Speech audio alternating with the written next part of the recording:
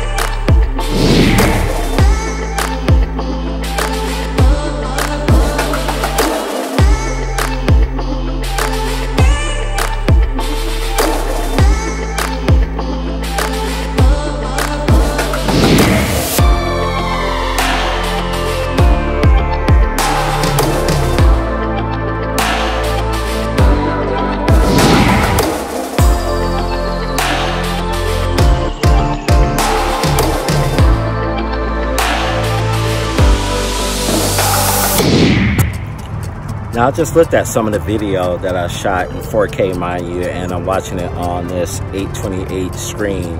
It looks pretty darn good. I can't wait to see what it looks like on the computer.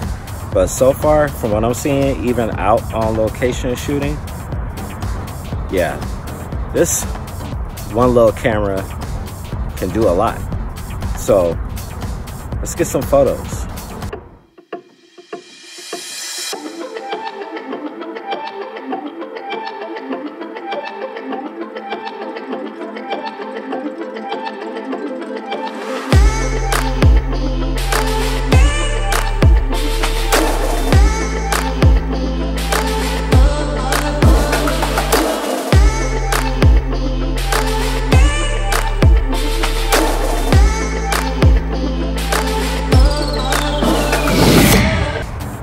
So there you have it, my friends. I think the iPhone XR is a more than capable camera on a phone, despite only having one lens.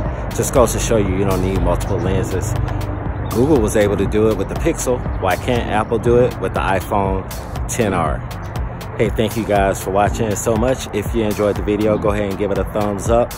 Subscribe if you haven't already subscribed, and hit that bell for notifications so you'll be notified every time I upload new videos. And do me a favor, if you have the iPhone XR, let me know what you think of it. Do you like it? How's the camera? How's it treating you? Treat me fine. Like, as the days go by, well, 2 days, I feel like this is a wise choice for me. And I think it'll be a wise choice for you too. It's definitely totally worth saving a couple $100, especially when you're not really losing anything.